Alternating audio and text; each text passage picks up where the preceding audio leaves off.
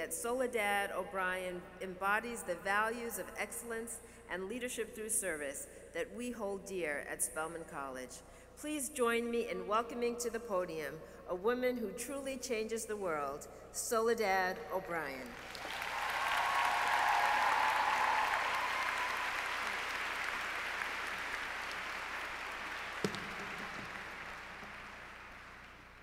Good afternoon. It is an honor to be with the class of 2014 on such a special and important day.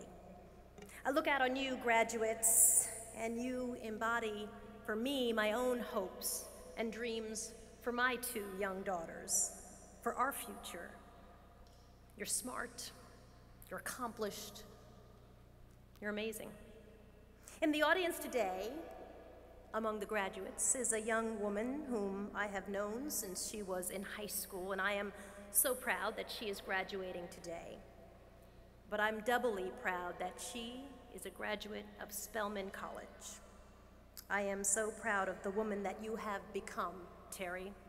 Like all of us, she has struggled, and she has prevailed. Like all of us, she's made some crazy choices at times, and like all of us, she has grown from those choices. But what she does not know, and what you all do not quite know, is that you have done it. It's your grit. It's your resilience. It was your refusal to give up. It was you picking yourselves up when you fell. Today is a day that we celebrate you.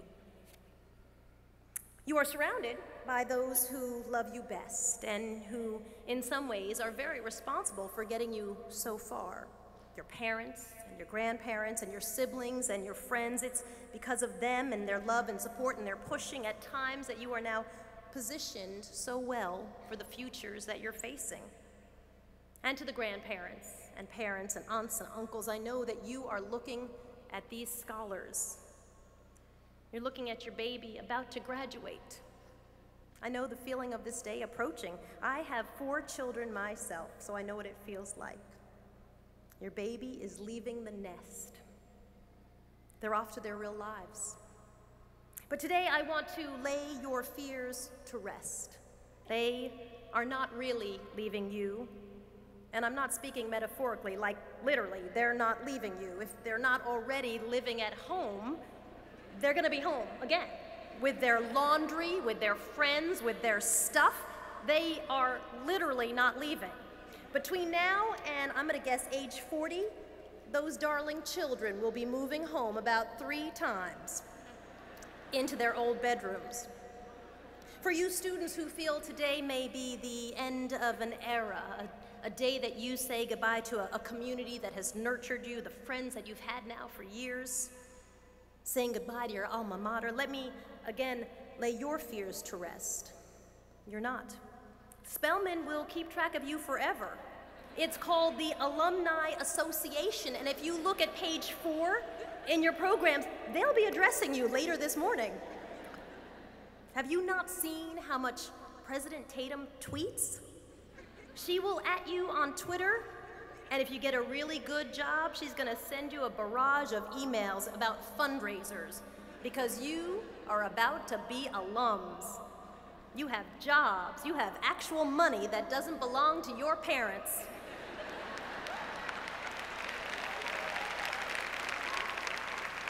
This means that you can be potential donors.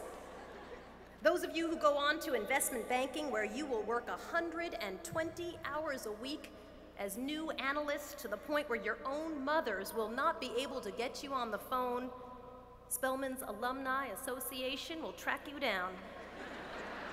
For those of you who join the Peace Corps in the remotest parts of the globe, the Spelman Alumni Association will track you down even if there is no service by cell in the village that you're living in. Trust me on this.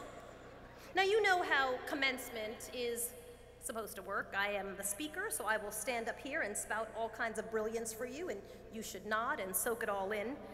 But truly, I tend not to give very much advice, and I'll tell you why. Many years ago, I was asked by a women's magazine if I would tell them the best advice my mother ever gave to me. And I said, I think that's a really bad idea. Because my mother is kind of a tough nut mom. She's not a warm and fuzzy mom. She's sort of hardcore mom. And so I said, let's not do that. And they said, no, this would be a great idea. You'll have a picture of you and your mom hugging for the first half of the page, and then the bottom half will be the best advice my mom ever gave me. I said, okay.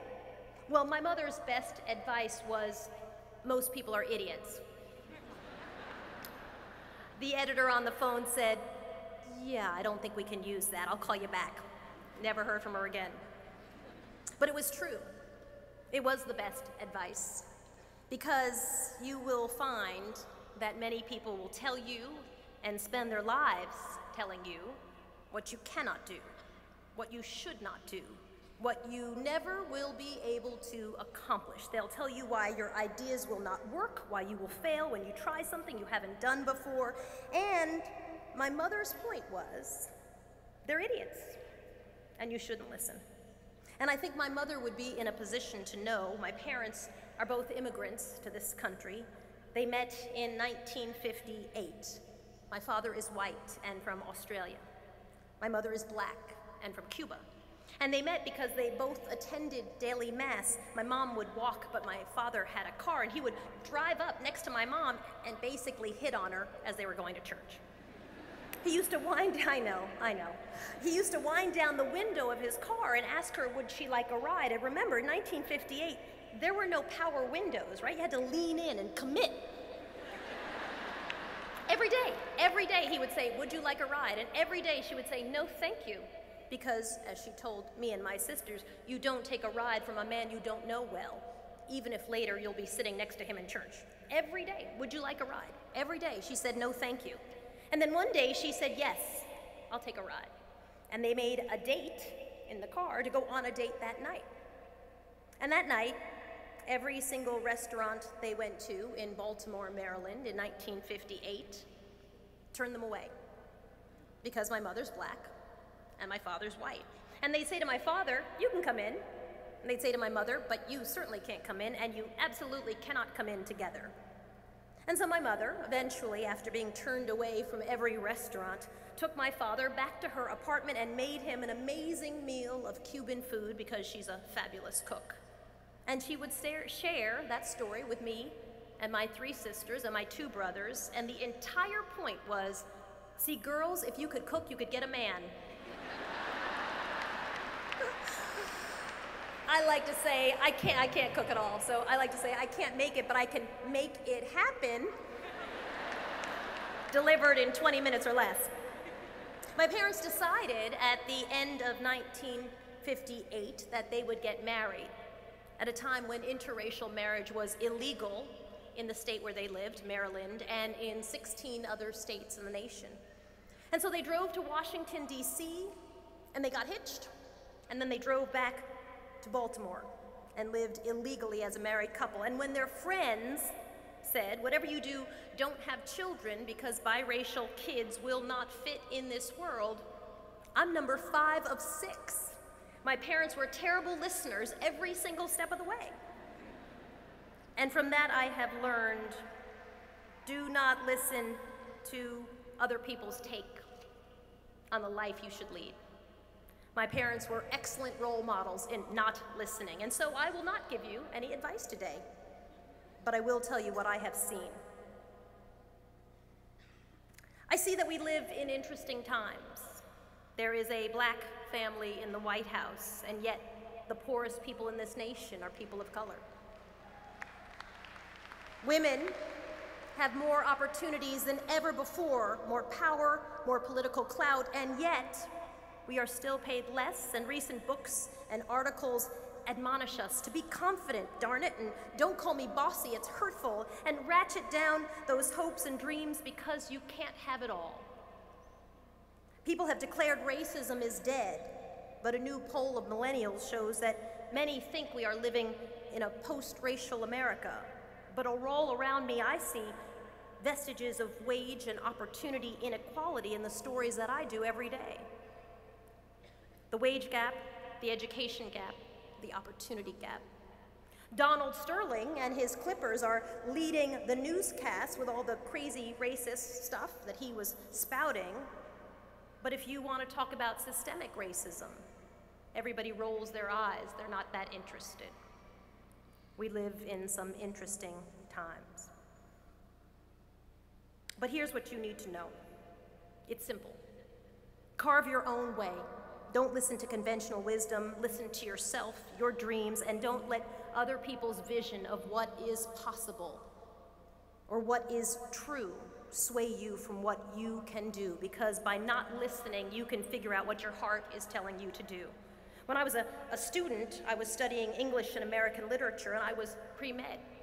But then I realized that telling stories was my passion, and I switched, and I started working at a local TV station. It kind of worked out. Now I travel the globe telling stories. For me, not taking advice means that I would ignore those people who said, I'm not black enough to do a documentary series called Black in America. It meant I would ignore the guy who told me in a job interview that I should change my name because Soledad is a name that people would not be able to understand. My full name is Maria de la Soledad Teresa Marchetti O'Brien, which my parents will appreciate that you cheered for that. You know, and for those of you who don't speak Spanish, loosely translated, that's the Virgin Mary. And so when I was asked to change my name, I figured that would be risking being struck dead by lightning on the way home. So I said no. Not taking advice meant that I would ignore the helpful people who told me moms shouldn't travel. It was 2005. The Southeast Asian tsunami had struck the day after Christmas, and I had just had my twin boys. And a young woman on the CNN assignment desk called me to ask if I would go to Thailand to cover the tsunami, or actually, she called to make sure I wouldn't go. She said, I know you're a new mom. I had 4 children under 4. She said, I know you're not going to want to travel, but I had to call just to cross you off the list of people that I'm asking. I was like, I have 4 children under 4. Put me on a flight to Thailand. That sounds amazing. Are you kidding me? So graduates, you too will laugh when someone tells you what women cannot and won't and should not do. You will carve your own way. Here is what I know. Bad things sometimes happen, and they continue to happen until good people get in the way. And I've seen this time and time again on every single story that I have covered. Be that good person who gets in the way.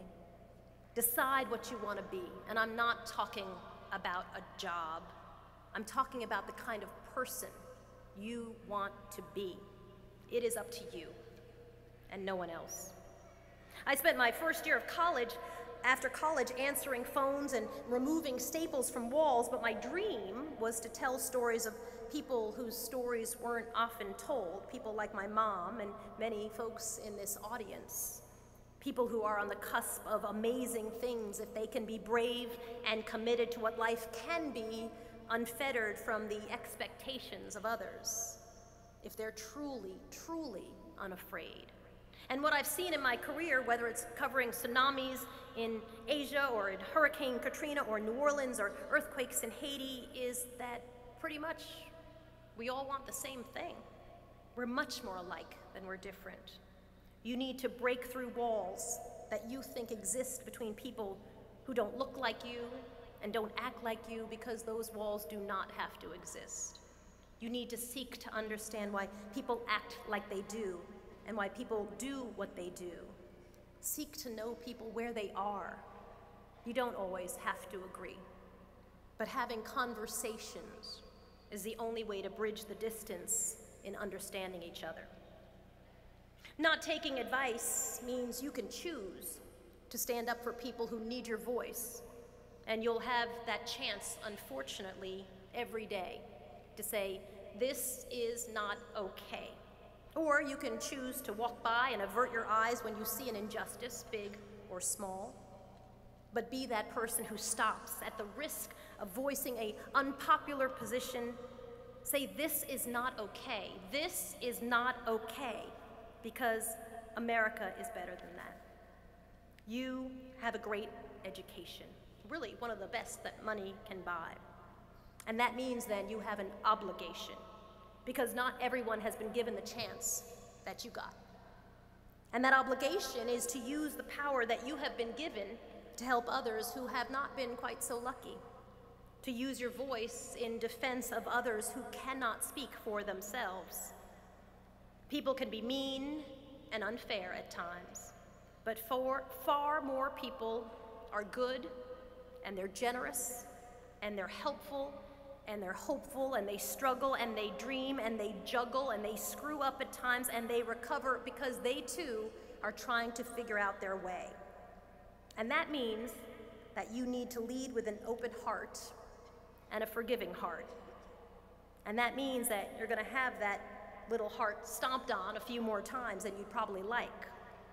But if you go where your passion and that heart leads you, I guarantee you, you will have incredible experiences. I have. Invest your heart and your soul in ideas and people that maybe other people don't care about or don't even see the value in. Not doing those things does not make you clever. It makes you cynical. And being cynical when you are young is obnoxious, and it's boring, and it's not clever when you've come this far and worked so hard to have a great education that has positioned you to do so many things. In 1958, my mother and father were living as a married couple in Baltimore, Maryland, and my mother would tell me the story of how people would spit on them as they walked down the street together. And I said to her, "Oh my goodness, how did you deal with that? What was that like?" And she said, "Oh, Lovey," she calls me Lovey, "Oh, Lovey, we knew America was better than that. And we knew we could be part of making it better. That's what that was about." She knew that if you were knocked off your path anytime someone spit on you, literally or metaphorically, you might not get where you're trying to go. Because her dream was the American dream, that she would realize coming out of poverty in Cuba and seeing all of her 6 children graduate from college and all of her grandchildren on the path to college. So please, as my mother would advise you, if she were sitting here right now, she would say, please do not listen to idiots. Figure out your dream and be brave enough to go and live it. Otherwise, as a friend told me the other day, someone will hire you to help them with their dream. And that doesn't sound quite as fulfilling, does it? Today, you begin some new and amazing things, and also a lot of mundane crap, too. Yes, you need to learn how to change the paper in a fax machine. I strongly suggest that you learn to fetch a good cup of coffee. But don't let people kill your joy. You'll find them, they will glom onto your shoe like gum. And so I would advise that starting today, you remove people from your life who make you feel bad about who you are and what you want to be, who make you question where you are headed and where you are going. Don't let people steal your joy from life, because they will try. You have your lives ahead of you to do well and do good in this world, and to be great and to be good in this world, and to find greatness in others and goodness in others, because it is all around us, I promise you. Tomorrow will be a day of big questions. Who do you want to be? What do you want to stand for? You have been positioned, Spelman class of 2014, to do great things. But if you do them in the service of others, you will discover that selflessness is ultimately what makes you great. Congratulations and good luck.